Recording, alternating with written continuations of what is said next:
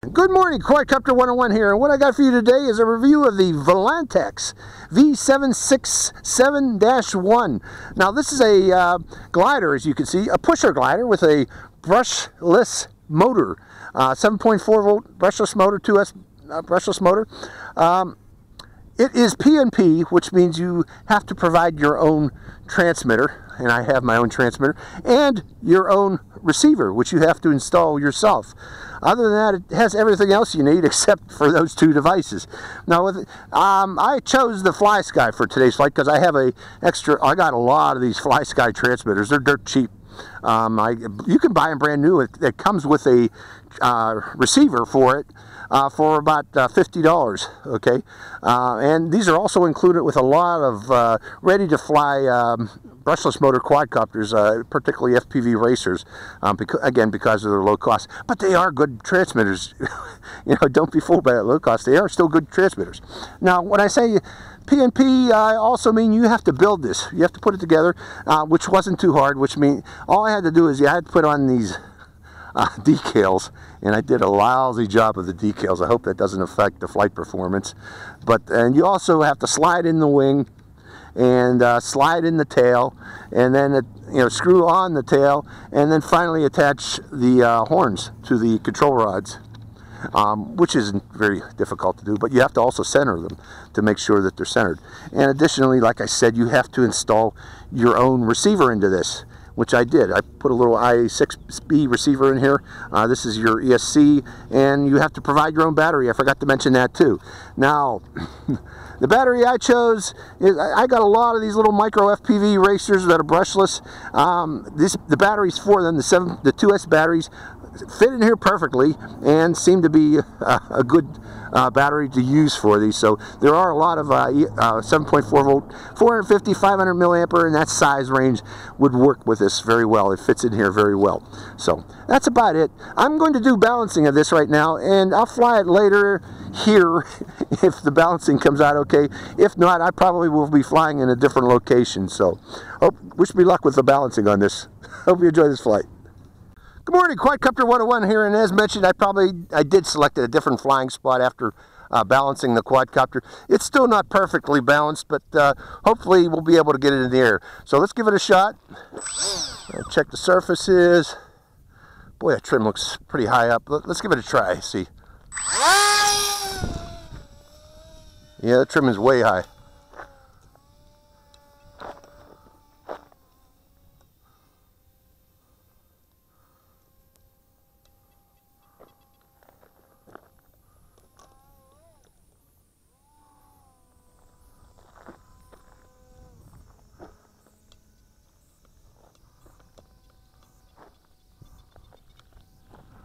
Hopefully that fixed it.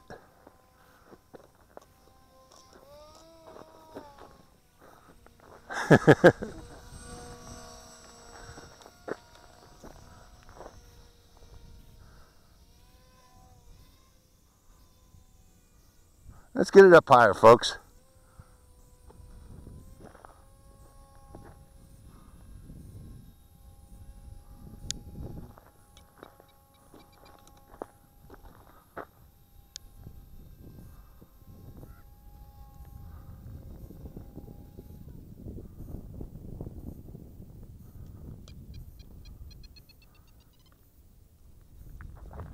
There is a thermal going by now. Okay, I think that fixed it. I gave it a lot of, it needs a lot of weight up front, folks. This airplane, I'll tell you, I've never seen one that needed so much weight up front, but it does. But here we go, it's flying. You know, I weighted it down, but it only has a little 400 milliampere hour battery in it. It probably needs twice that to level it out.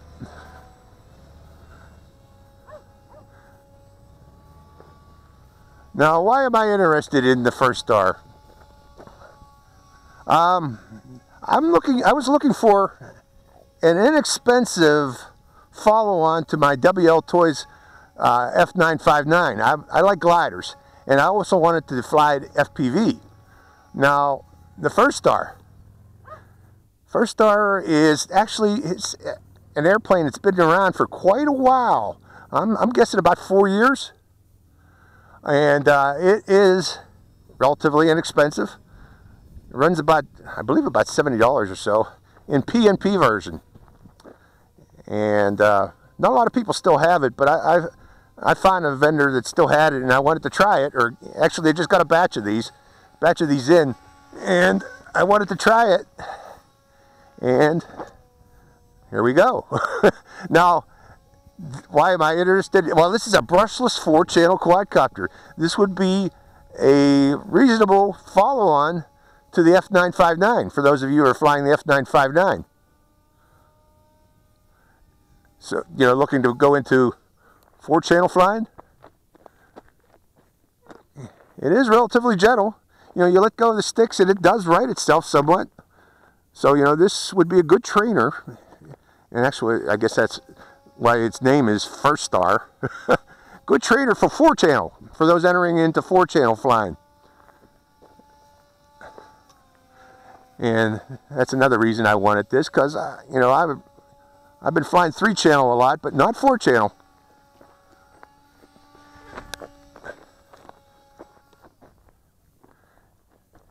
You see, when it gets into weird gyrations up there, just let go of the throttle, and more or less it steadies itself. Let go of the sticks, and you should be good. I want to trim it to the left. There we go. Trying to take it up again. Now I got on board at my Mobius camera. You know, like I said, I'm planning to go FPV with this, but I'm starting out with just a Mobius camera on top.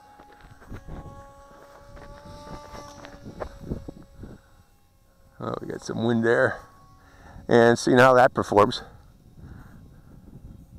But yeah, seriously, I had to throw so much weight in there, and it's still not weighted down in the front. There's something about this airplane. When I bring it in, I'll show you what I'm talking about. Why it needs to be weighted down in the front. And I guess the designer's meant for you to weight it down with a bigger battery.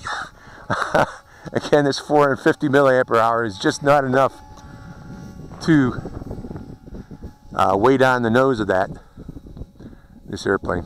Now, originally, I guess there were some ready-to-fly versions of this out there.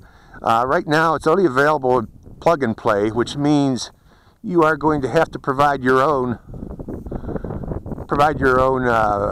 receiver, battery, and transmitter. Fortunately, I had laying around the house an IA-6B receiver, which goes with my FlySky transmitters. I got plenty of FlySkys. Just about everybody's got FlySky transmitters because they're so cheap. Not with the receivers, they're so cheap. So I had that. So that's why I'm flying with FlySky. I would have preferred a Tyrannus receiver in there so I could get some, hopefully, telemetry. I got telemetry with this too. I can see right now what my battery power is with the FlySky, but I have to visually look at my transmitter to see that. And I would have preferred, let me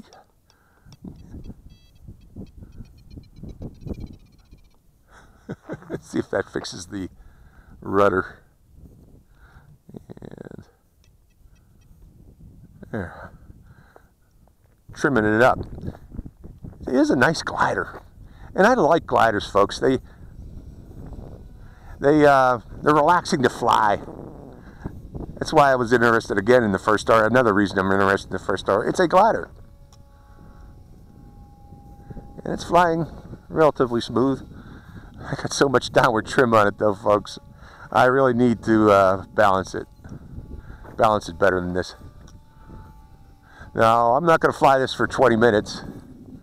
This thing could probably fly, even with that 450 milliampere hour battery for at least 20 minutes. I'm looking at my receiver, and it's still got 4 bars on it, so it's got plenty of power. There's wind coming from the west here, and I'm flying over the ridge over there, and it's providing plenty of lift to this airplane. So I'll let it circle over that area there.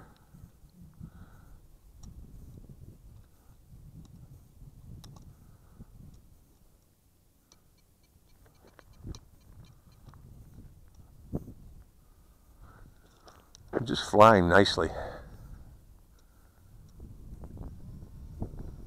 Going back up again.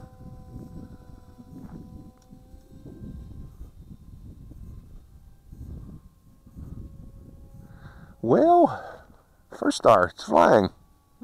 I tried to take it up in the canyons yesterday, and because the center of gravity was still off, I couldn't get it to fly.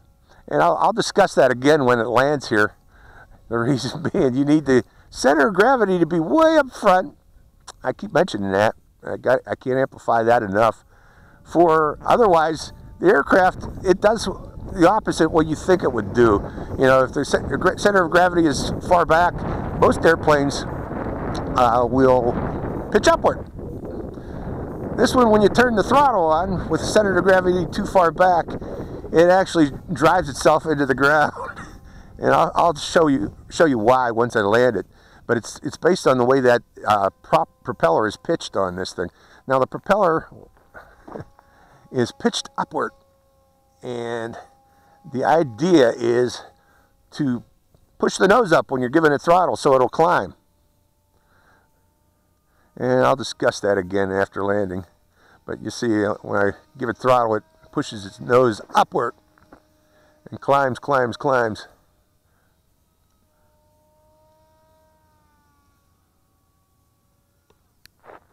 Okay, well, little Firstar. I'm not doing anything crazy with it today, folks. This is the first flight with it. And again, I'm not really very good at 4-channel flying. Like I said, I've been flying 3-channel a lot. So I got to be gentle with it.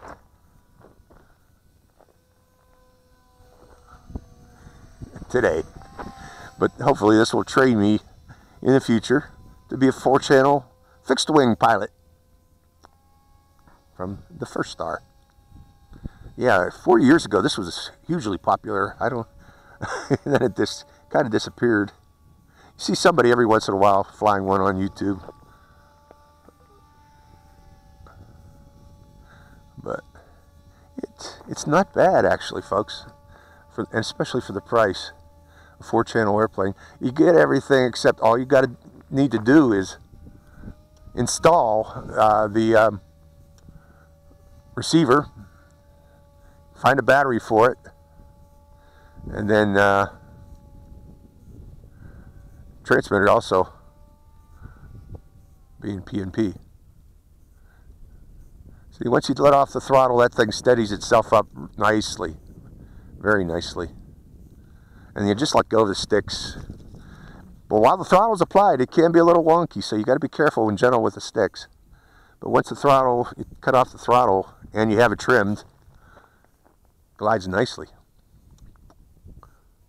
Okay, bringing the throttle back on again. Sending it back up.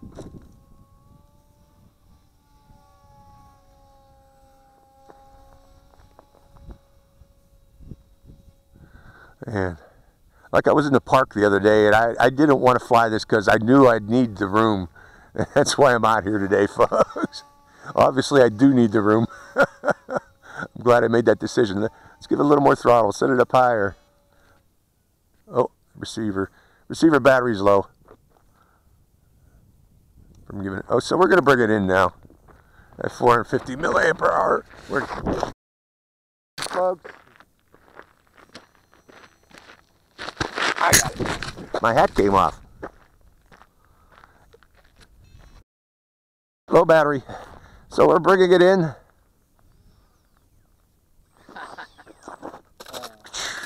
So that's the flight of the Firstar 450. I like that. What did I mention? Oh yeah.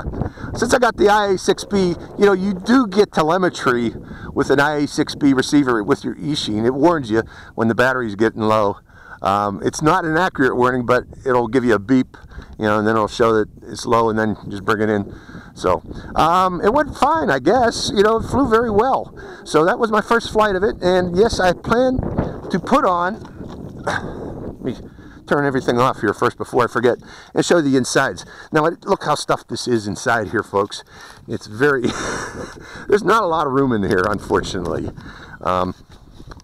But you know, here's the ESC, and I've stuffed the battery down here, and I put a little weight in front with putty. Obviously need more weight. I'm going to look for another battery, maybe a 800 milliampere hour might be better for this, you know, but it has to be stubby, you know, about less than 2 inches in length to be able to fit in the compartment. So, okay, so that's the first start. Let me turn off my camera recording. Make sure we got it. Shutting it down there. So, Firstar. Hope you enjoyed the flight. This is Quadcopter 101, signing out.